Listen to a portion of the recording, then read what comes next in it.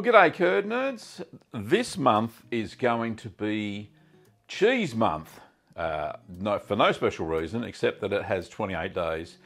And it's easier to do a challenge like this, which I'm calling the Cheese a Day Challenge.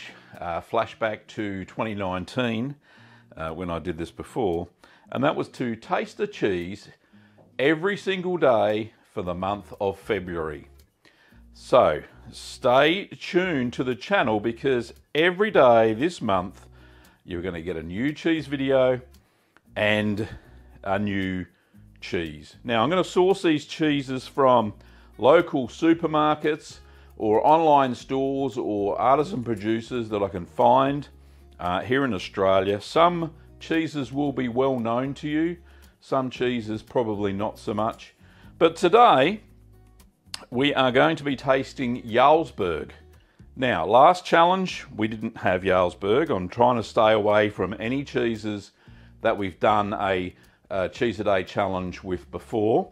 So, Jarlsberg's a cheese that is it's made in Norway. It's an AOC cheese. And you can tell by this distinctive rind, there's a wax on the outside of the cheese, which is inedible. It also has eye development in the cheese as well. And it normally comes in pieces about this size, depends on how much it is. This one, how much does this cost? $3.95 for 152 grams. So not too bad at all.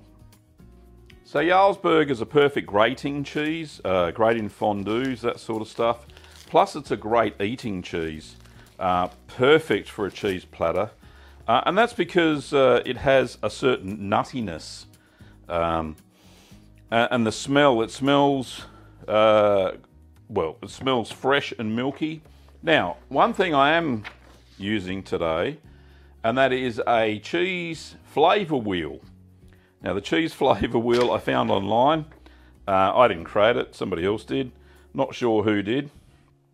But let's see if I can pinpoint what the flavour is by using the cheese flavour wheel. Anyway, wish me luck. First of all, with Jarlsberg, we'll just take the wax off. Now the rind's quite firm. This is probably a bit of an old cheese actually, from looking at it. And the only reason I say that is because the rind is not the same colour, and we know that this wax is inedible and it's difficult to get off. So we'll just put that aside. I certainly won't be eating that. But we've got a nice piece of cheese here. It has some nice eye development. It smells nutty. So let's just try a piece. We'll try a piece with the cracker and then without. As far as I know, this is made with cow's milk. Like I said, it's made in Norway. It's native to that region. And it's in the Alpine style cheeses. So they must use what I believe a thermophilic culture to make the cheese. So this is a little bit of the rind as well as a little bit of the inside, which is a lot more elastic.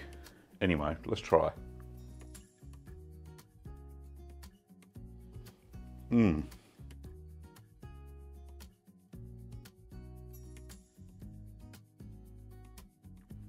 Oh, that's delightful. So, a nuttiness. Let's have a look. Can I see any words? So nutty, it's sweet, not sour. Buttery? No, not so much buttery. A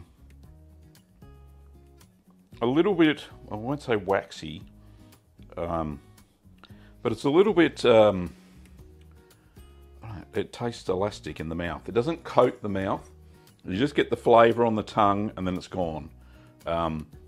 It doesn't seem to stay in the mouth. Let's just try.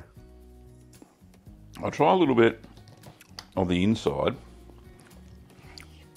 I know this is crass of me, I shouldn't be doing it like that. But I want it a bit without the rind. The rind's a bit chewy. This cheese is a bit old. As in, it took a long time to get from Norway to Australia. It was probably sitting in the supermarket for quite a while, which is probably why it was only marked down to $3. That's better. Yeah, nutty's the word. They're a little bit milky, elastic, nutty, flavoursome, very flavoursome. But it's definitely reminiscent of the cheeses, the Jarlsberg style cheese that I make as well. So it's a great cheese. Can't say much more than that. It made a perfect cheese sauce. The flavour is just really good. Nice on a platter. Just don't serve up the rind.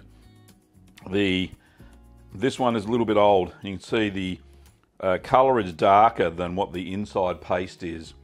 So that it's okay, but it's quite chewy. But the inside paste is delightful, really nice. I wish I could get a fresher piece of Jarlsberg that isn't so old. But yeah, really good flavour. And it's a classic, it really is. It's one of those cheeses that never fails to impress people on a cheese platter. The eyes are striking. The flavour's delicious, so what's not to like about Jarlsberg? Anyway, if you want to make Jarlsberg yourself, then there will be a recipe in the info card. You can go and check that out. But that's the end of today's Cheese a Day challenge. That was Jarlsberg, very nice, Alpine style, but made in Norway, with eyes and nutty. That's all I can say about that. So we will have another Cheese a Day challenge tomorrow, and it will be a camembert, a no-name camembert that I picked up from the local supermarket that they've branded it themselves. So we're going to try that, and I'll see you on day 2 of the Cheese a Day challenge. Thanks for watching, Curd Nerds, and I'll see you next time.